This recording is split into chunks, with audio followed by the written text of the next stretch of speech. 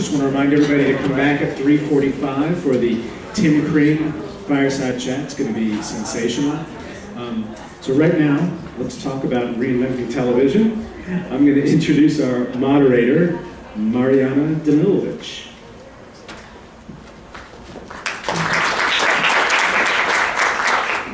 Hello everyone, thank you for joining us at this later hour of the conference today. And we have some exciting panelists. I will introduce them first and then let them introduce their background and their companies. Starting with John Heinsohn with Bunny Graph Entertainment.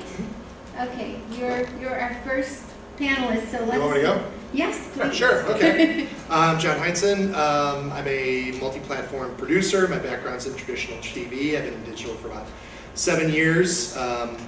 As the mobile space and the web space have been expanding, this year is probably my busiest year in the space. I was the director of production and lead for the Oscar.com and the Academy Awards on ABC. And right now I'm director of digital media for a global concert event in Australia that's going to be later this year, building out their website and their social community. Fantastic. And Ryan Stoner with Mopix. Hi, I'm Ryan Stoner. I'm the CEO and founder of Mopix. We're focused on making it super simple for studios or individual content creators to distribute, brand, and sell their content as apps. As most of you know, it's super simple for anyone with a book or comic book to self-publish their content to any platform, but it's really hard for a long-form filmmaker or content creator to do so, and it's even harder to distribute to multiple platforms, so we're trying to solve that problem. And a big problem it is. Lori-Ann Schack, producer of digital content consultant, and she's worked with some of the giants in the space who shall remain nameless today. So, hi, I'm Lori-Ann Schack, and I'm an independent documentary producer. I'm the CFO of the International Documentary Association, and I've worked as a consultant in the television and film space for many years, starting with HBO's first international launch in Budapest, Hungary. I've worked in Brazil, Latin America, Mexico, for Televisa, Telecine, Cinecanal, Paramount, MGM, Universal, Fox. And I do consult on the digital back end for Netflix currently, but I don't work with them on their acquisitions and programming platforms, so I can't speak to that. But I'm very excited to be here, and thank you. Thank you. Jesse Albert, producer and consultant for film, television, and digital, and let's hear some of your background, Jesse.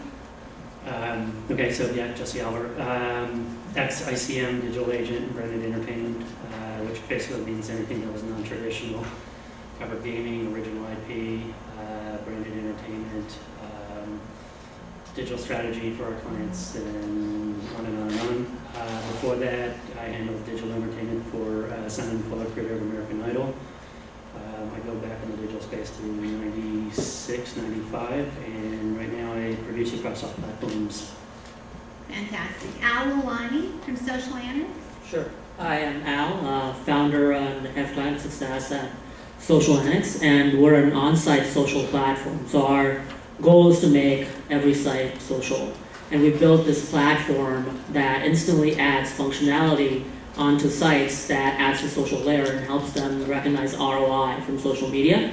And we work with really large brands like entertainment.com, SWAT, Joel, Channel Cache, and a bunch of others for that goal. So we kind of have who's who of producing for television and then producing for new forms of television and new platforms. And the first question I want to ask all of you, most of you have been on the traditional television side as I have, and also probably on the traditional film side. How has the world of production changed today? Come on, you go. The microphone. Go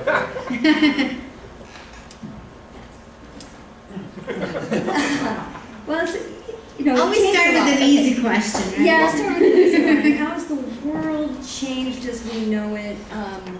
Well, I think the big question that I believe people at this conference are looking for is also, you know, how it's about monetizing content, right? So there was a traditional model where you could produce content in a traditional model, and you knew what you were going to make, and you knew where you're going to sell it, and what platforms it was going to be presented on, and sort of who the gatekeepers were going to be, and who your audience was going to be. And that changed from network TV, movie studios, network TV, into cable TV, and now into what's next. So we have internet platforms, but we also have the apps and all of the ancillary methods of monetizing content. So it seems like the big question is how people are taking individual product and then finding the right deal for that particular content, and that's what it seems like everyone here is in the daily business of doing that. And who are the networks, the gatekeepers now? All right, so I'm going to jump in. I think that's kind of the problem that we have right now.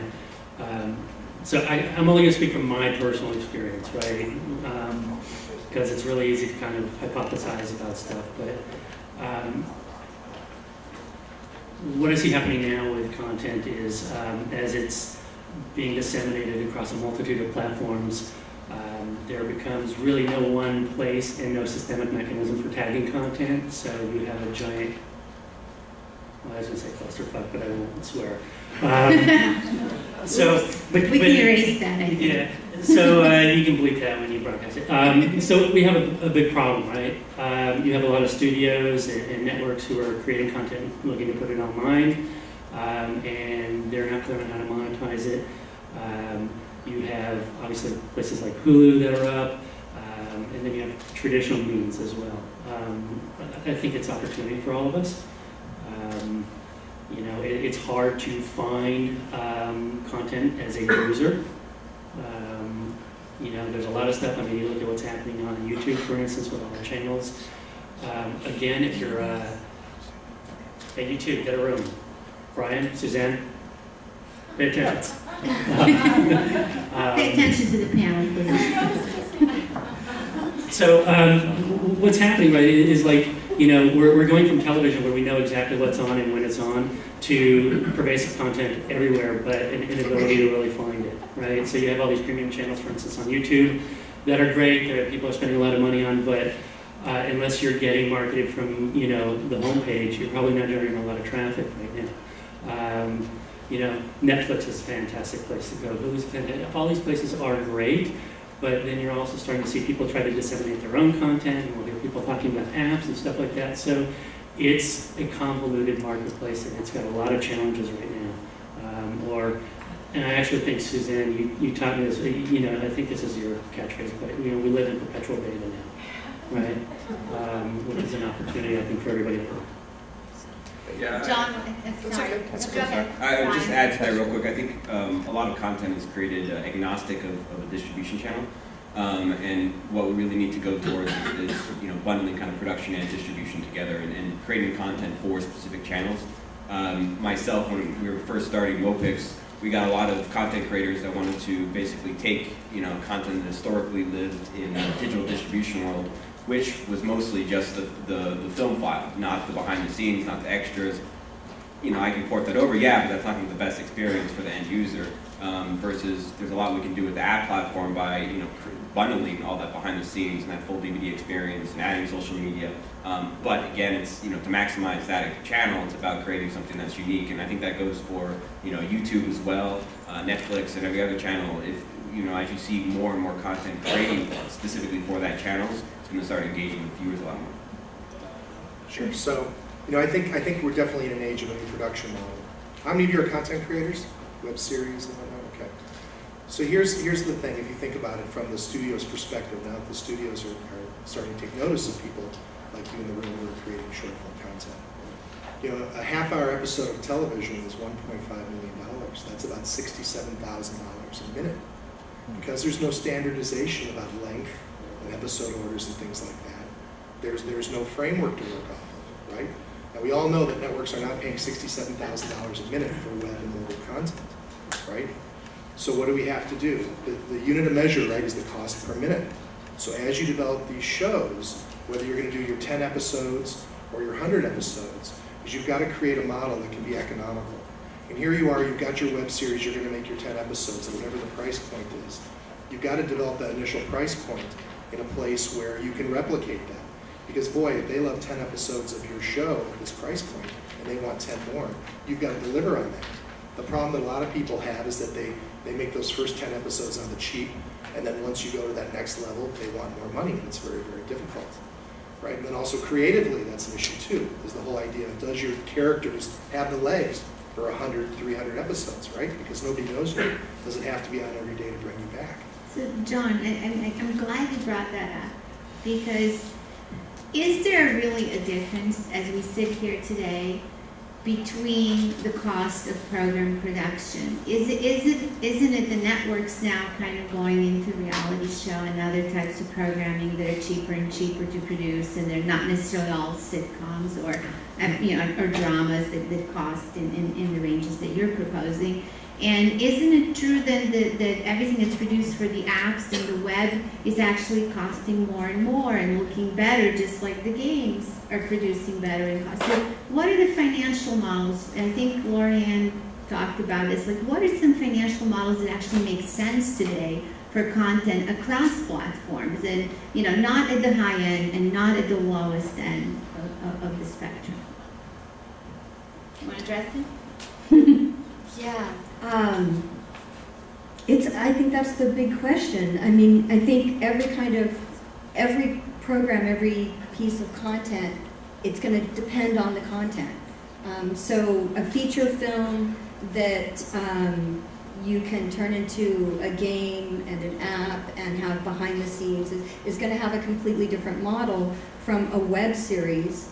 And something that starts out 10 half-hour shows that you're going to try and push out through social networks. So it really is going to depend on your content, and then finding your audience. How does that kind of content connect with an audience, and where is that?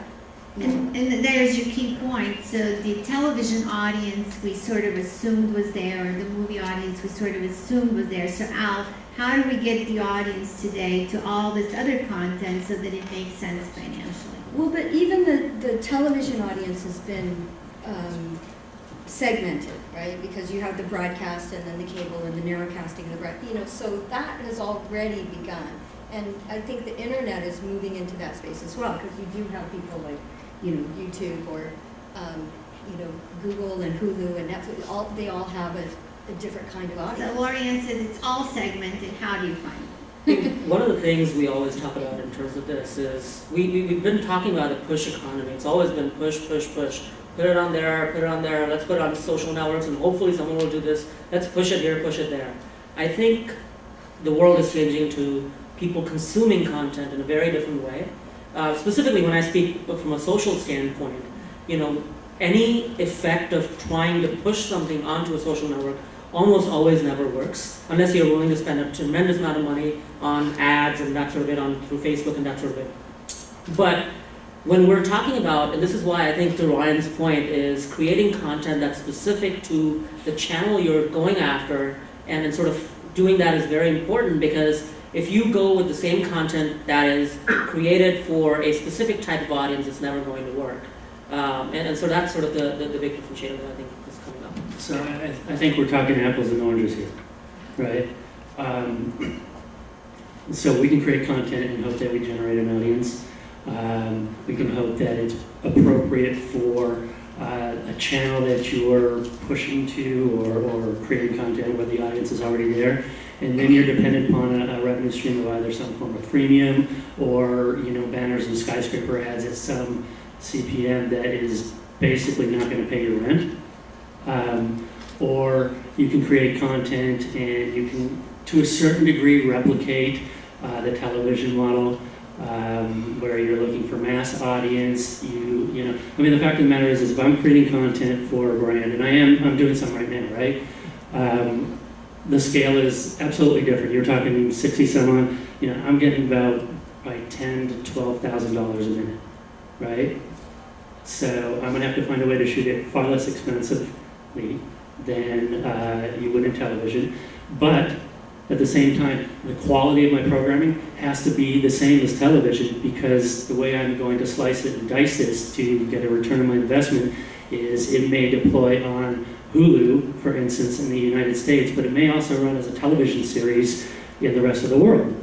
And I'm doing some of those models, right? So I have to have television quality programming, which means it costs a lot of money, right? And also, quite honestly though, I can win big by doing that, right? So I have a project now where it will be funded entirely through brands, right, rather than worrying about banners and skyscrapers. We'll get probably, I think ultimately, we'll end up having to raise about $3 million from brands for this, because there has to be a media buy that goes along with this, which is what's going to drive the eyeballs. So I can go to the brand, because the first question the brand is going to ask is, what's your distribution going to be? Right? So I could say you're going to have 35 million people see this, in essence, because you're buying those eyeballs, right? But 35 million people will see my content, and in exchange, I will get it produced with the funds from the brands, and then I'll make some money off of that, obviously, and then I'll turn around and I'll flip it in foreign distribution. I'll sell it as a TV series. And even if I don't sell it as a TV series, a lot of these, and we've done this as well, will be have a theatrical release, or it'll be a 3-part miniseries in Bulgaria, and it'll be mobisodes in the UK, and it'll be electronic sell-through in all other territories, and it'll be absolutely windowed domestically after it runs on Hulu. You know, we'll find other windows for it, depending on how the deal works out, right? So in a sense, I don't think we're necessarily reinventing the television model. I think we're changing the windowing, and we're changing kind of production budgets a little bit. But, and you know, look, there is content that can be created that speaks to a niche audience, right? And you can make a living doing that, and you know, some of these you get a really good CPM as well, right? But it cost per thousand, which is your advertising revenue, and you can make a great living off of that.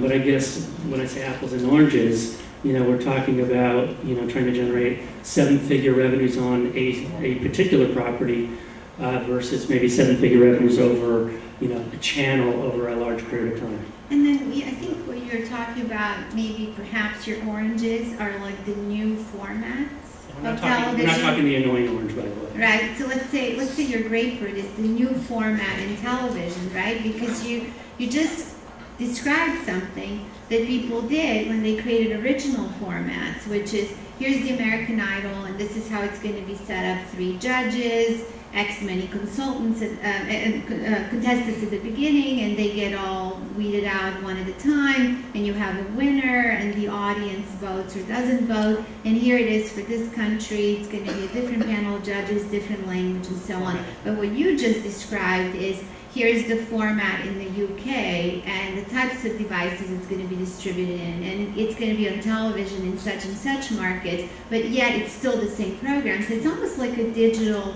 format. Well, I guess we're shooting things in a manner where we understand that it's going to be cut up in a multitude of lengths, and it's going to be distributed in a multitude of platforms, right? So you're thinking about that in terms of when you're creating programming, but I don't think it's entirely all that complex. You know, it's just how you're editing.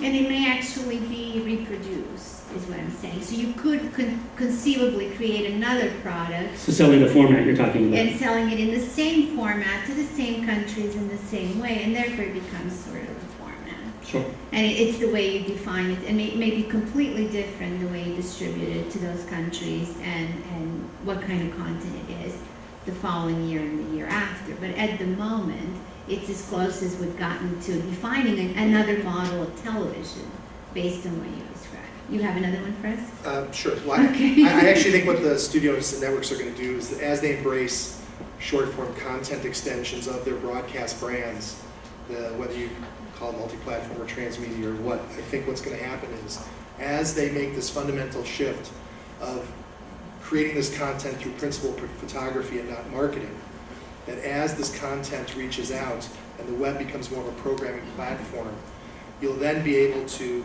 draw the audience through this short-form content, which are extensions of their broadcast brands, and then get into business with people like you who are creating new formats that speak to that same sensibility as the broadcast brands. And as soon as the web becomes more of a programming platform, you can then cultivate short-form content into broadcast series. I think that's really what's eventually happening. I'm trying to understand this whole idea of short-form content. I mean, is it 1 minute, 2 minutes? Depends who you talk to. 5 I mean, when I minutes? first started the mobile What is space, the short? sure. I mean, when I first started the mobile space, the first project I did in 2005 for mobile, I wasn't sure if it would be 3 minutes or 7 minutes. And in terms of testing the waters, I kind of settled in at about 1 to 3 minutes for mobile, 2 to 5 for broadband. But you see a bit of everything. If you talk to Europeans about comedy, it's 30 seconds. It just depends. That's why the unit of measure is the cost per minute. I had a project that I was developing. It was a 1-day shoot with a 3-day post, yielding 20 plus episodes, depending on the length of the content. Paying everyone, paying SAG, paying everything, shot in a studio environment in high def. It was $50,000 as a price point. That's pretty good. Yeah. That's before branding. So now if I get into business with Jesse and get a brand on board, that gets pretty cheap. The great thing about that was, and one of my focuses then was, to have a pricing model that could be replicated.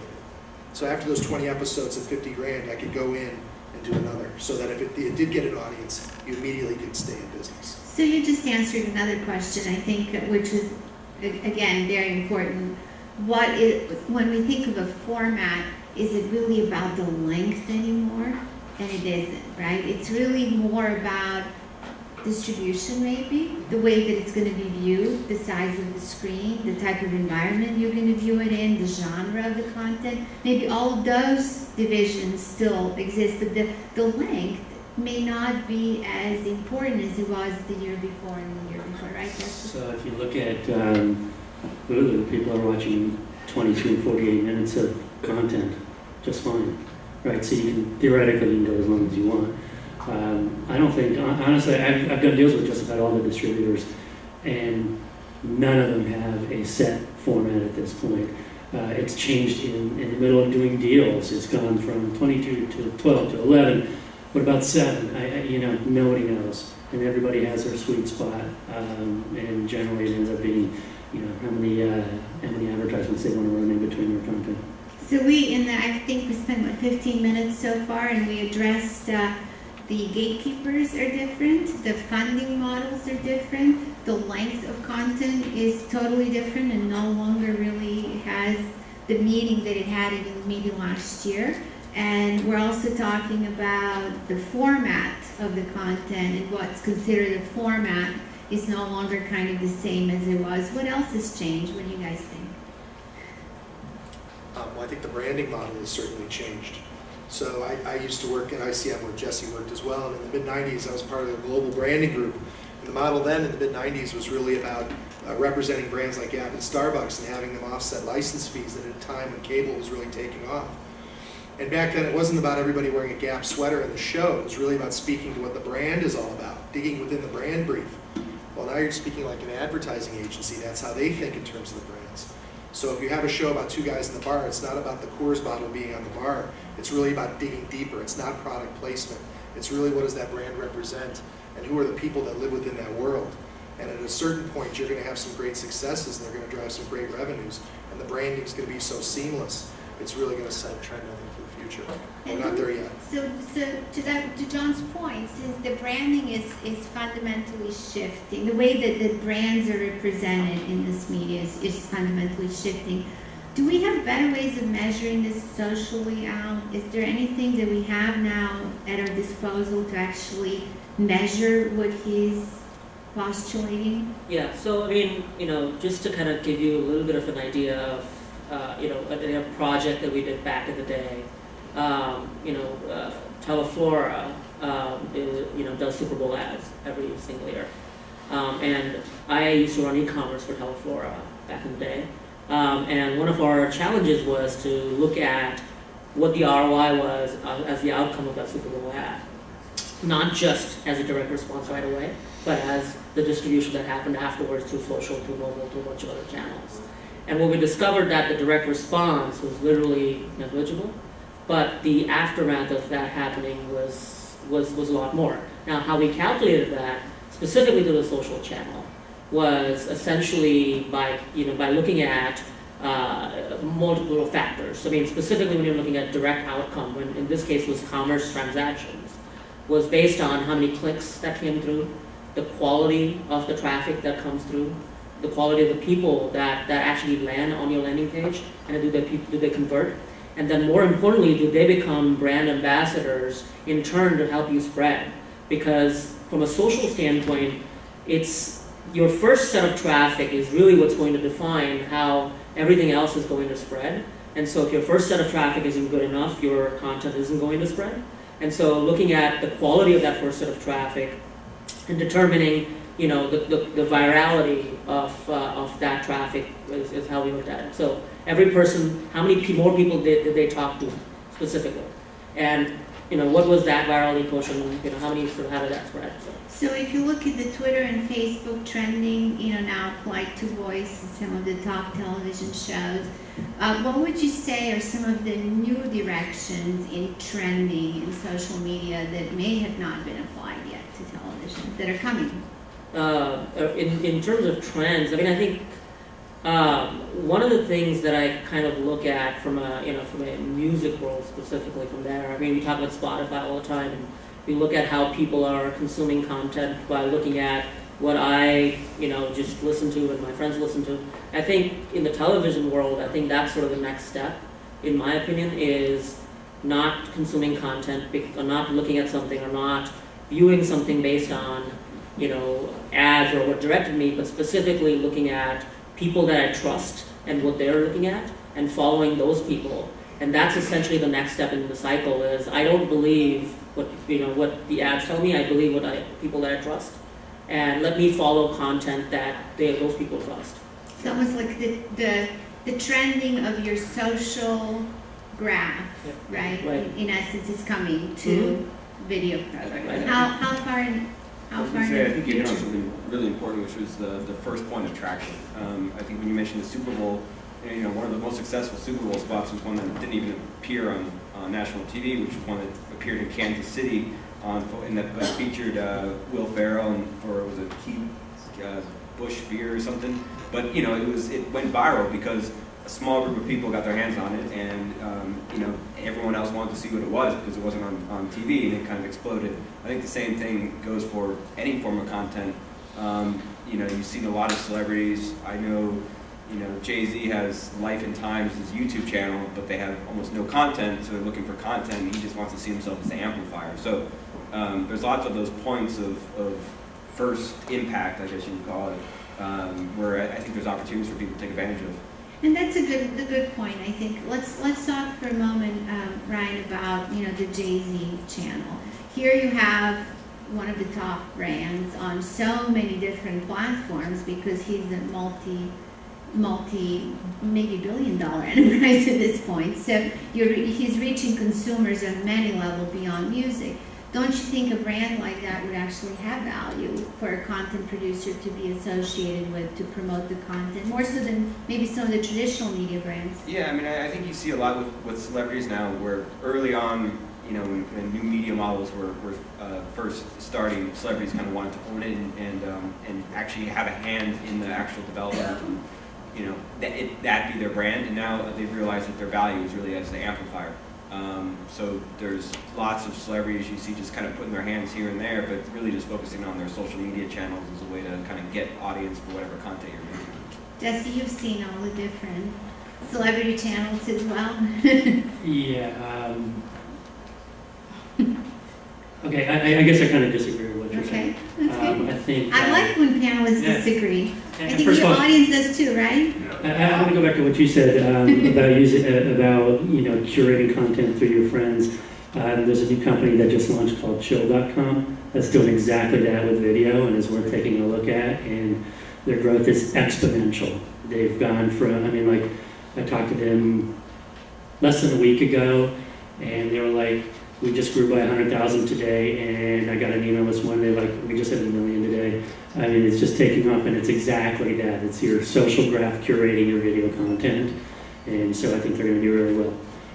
In terms of, you know, this whole idea of celebrity and using celebrity to amplify content, most of the celebrities that, and I've worked with a few, even though I see an agent, and through Idol, most of them came into the marketplace because they saw it as, one, they wanted to learn about digital, they think it's the way of the future, so they want to create content for it. Two, they absolutely want to own their content whenever possible. And by the way, they're not the only ones.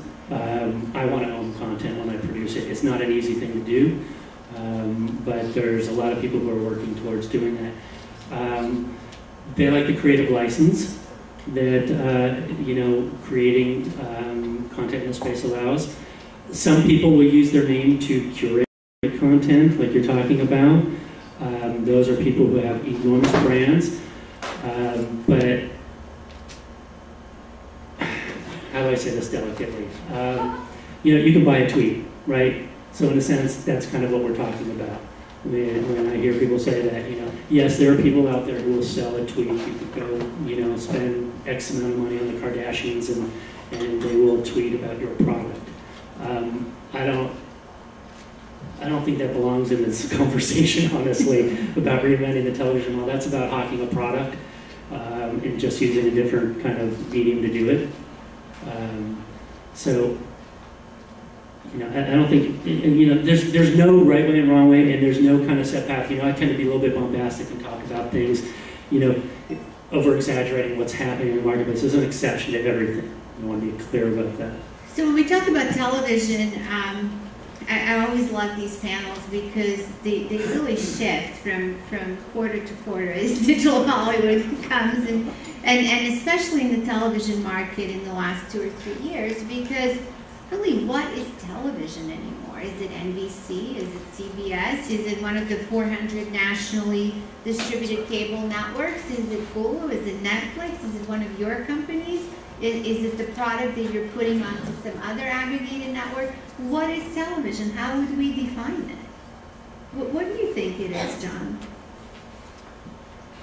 Well, I think in a lot of ways the industry is kind of in flux, and I think that's what's really kind of shaking out.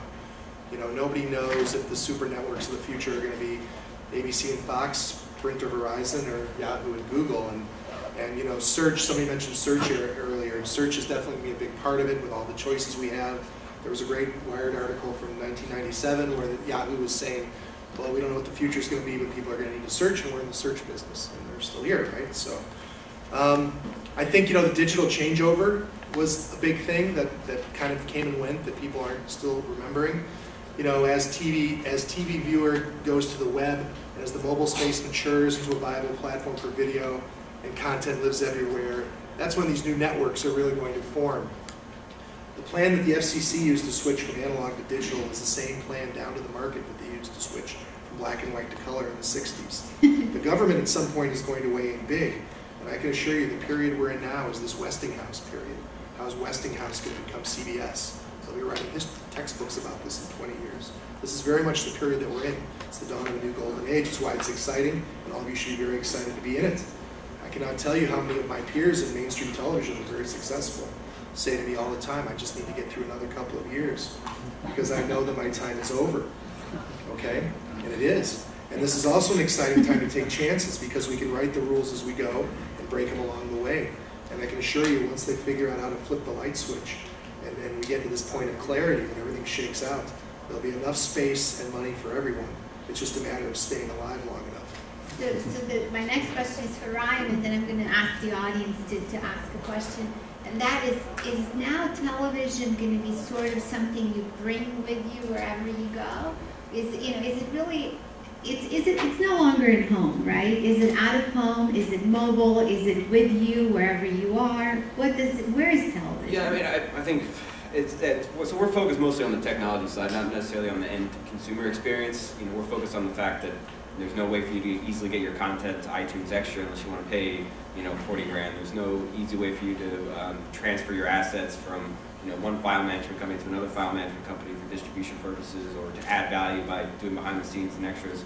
I think when it comes to app, specifically the iPad, our vision is that it's about enabling kind of a bundled content experience you can watch wherever. You have to default to streaming because of kind of the technology challenges you have right now, but giving people the option to watch it on a plane. And watch, as an individual experience. But, the real thing that we're trying to kind of pioneer is about kind of contextual overlays. So, you know, the ability to play around with, you know, you're watching an episode and halfway through the episode there's a flash on the screen, you click it, you can see, you know, an ad pop up about the product that's there, you can watch it behind the scenes, you learn more information about the character, you know, really how to make that content, you know, more immersive so someone can engage with it. So in essence, it was the right person to answer this question, because the technology is here, or almost here, that will make the viewer experience ubiquitous as to where they can watch whatever they want to watch and whenever. And that was really not that easy to, and we knew that it was going to happen 20 years ago, I think, when Digital Hollywood started, but no one really could foresee it from a technology perspective. And here we have a technology platform saying, well, we're working on this and this and this part of it just to make sure that we get it done. So we pretty much demonstrated that everything in television, as we know it and as we call it, has changed, and we should probably call this new world something else, possibly. I don't have any suggestions. If you guys do, go ahead. And yeah, Jesse, you have one? No, I don't have a name for it, but it just, you know, the thing about this conversation is we're talking about platforms of distribution, but the content is content. And, you know, whether it's 22 or what, to me, it really doesn't matter. I mean, can you tell a story, right? I spoke at a career day at my high school. But is it linear? Huh? But is it linear? Yeah. Sorry. So I spoke at a career day at my high school this past weekend, right? So, you know, 3 classrooms full of sophomore kids, right? And I asked everybody, what do you watch, right? And they all watch what we see on TV. None of them can have televisions at that school. Right? So they're watching the same content, they're just finding different platforms for it. So you think that the quality programming that we see on some of the networks and cable networks is still going to remain sort of the driving force, because people still watch that. But God knows, next year we may have a different conversation. I don't know. I'm just putting it out there. We might. We might. So do you guys have any questions for our panelists? Brian. Brian's going to throw tomatoes on you. Brian said hers. You know, I just want to kind of reinforce what Jesse has said just from the field of experience, which is, one, we've now bundled, in these 2 productions that we're doing, we've now bundled the media buy into the production budget. So when we're pitching, and we ask for certain of the things that we're doing, that all the numbers come in, who do you expect to hit, what's the fan base, there's a whole bunch of criteria that are a little bit different than television, because we're looking at the cue of the star that might be involved. And all this information is then transmitted to the brands, and we managed through this last production to get the CPM down from 37 to 16, which is quite amazing. And so this idea of being able to package content that's desirable, then to bring in and fund this content with technology companies providing part of the funding, brands providing, that allows the storytellers to actually hold their IP. There's no rule about length, there's not even a cost per minute associated with it. It is more or less because if we figure out the budget, we know what we're shooting, and we're also shifting the burden of creating extraneous content, I wouldn't call it extraneous, I would say extended content, onto the users, and asking them, and suddenly our library is expanded. So I'm voting for the model that you were talking about, because we're kind of living it right now, and it's what the brands and the technology companies are sparking to. And just take that one step further, with one program that we're doing, we're actually looking towards a company called 7-1 in Europe that would actually finance it as a European co-production and then sell it back to the United States, because American showrunners now are running abroad. Frank Spotnitz is creating for the BBC, James Manos is there, Stephen Gallagher goes back and forth, a guy named Sven Clausen. So they're that model. And the other thing is that Lillehammer was actually produced and is on television in Norway. I think we need to have you up on the panel. No, I'm saying that, I think we missed the I would hire him panelist. in a minute, because it's just exactly what you say is exactly in my on-the-ground experience what's happening. The only thing is that every single case is different. Yes. There's no template for it. You have to figure it out as you go, and you have to build the business model in the room, literally, while you're negotiating. So I'd like to ask a question of the 2 of you then, because if we're in a room with content producers, does that model then dilute the ownership of the content? because in certain cases, what we're trying to do now... How do you maintain that is what... Well, first of all, the ads and the brands, they want, John was right, they want brands as characters in the story. They don't want integration. They want so much more than that. So now they're actually sitting in the writer's room with us. However, they don't want to own the IP of the storyteller. And the big complaint is when you're Tim Crane or you're JJ, you don't own your rights. You know, and so you can't build the audience around it. You can't build more franchises. This model allows them to hold on to their rights, and that's what you do going in. And I'll tell you, there are a few lawyers that know how to do this. And then the next big horizon, which I think Jesse and I have talked about, is if I'm Tim Crane and I've got 65 million fans around the world, and all those fans are going to come to content that I create, they're creating data, and I own none of the money and none of the value from the data that I'm actually driving. So that's the next horizon for storytellers, is to own a share of the revenue of that data. And possibly the libraries, right, which is the ultimate, so that you can actually extrapolate the revenue in perpetuity and not for a window or a period of time, which we didn't even address the windows. Right. Go ahead, Jeff. Which is huge. But to Brian's point, you know, you talk about financing, how you're going into foreign financing. The television model, the traditional television model is changing as well, as you're starting to see, where a lot of the money is coming from the foreign marketplace. So if you look at The Firm, for instance, you know, that's funded through foreign. It's shot in Canada. NBC gets it for a commitment of 22 episodes at probably a third of the license fee, right? So they don't have to get the same numbers, but it's the cachet of NBC that also drives the foreign financing. And it's a pre-sale kind of like you would do with a film. And we're doing that, honestly, we're doing that in you know, the new media space as well. I don't have a conversation with a domestic distributor without having a conversation with a foreign sales outlet first, because I want to know that there's potential in the foreign marketplace. And then I can go and I can alleviate risk. So when I go to Hulu, when I go to Yahoo, when I go to whomever, right, with content, I can say, and it will sell it foreign, and I'll kiss you in on that deal, but, you know, for this much rather than you owning the whole thing. With international sale, like in the film business, you know, it can go up to way over 50% and up to 70–80% of the budget. Is that similar to this? Well, it depends if you're doing a pre-sale. Sometimes I'm just doing, look, it's always going to be hard to determine, especially with this content in the new media space, right? I want to know that there's an opportunity. Now, I'm doing something right now where, yes, we've taken a sizzle reel for the content that we're creating. We've gone to the foreign marketplace, and we have, we're in lengthy discussions with a television outlet for all of the rest of the world. And you can do that. Are we going to take that money first? No. I'm funding it through brands in the United States. And this happens to be content that's conducive to brands, but by funding with brands, they're not going to own it. I'm going to own it.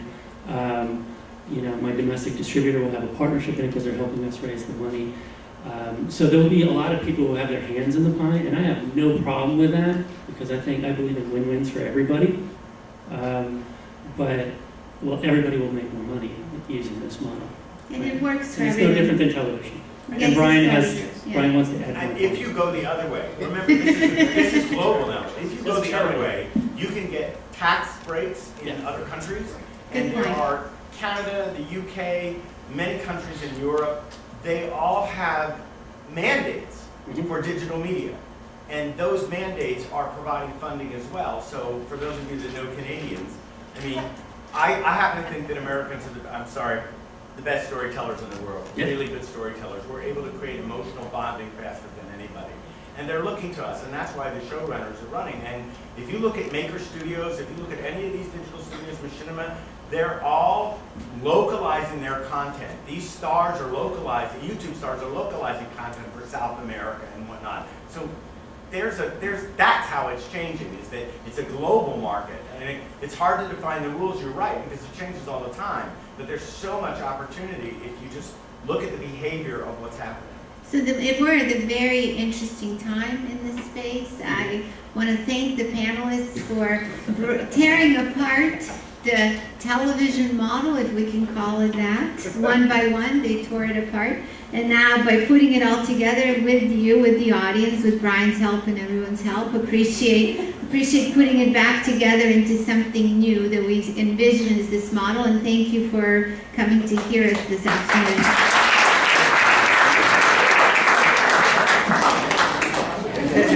Thank you, Mariana, and thank you to this wonderful panel. And for those of you that want to hear a little more from Brian Southhurst,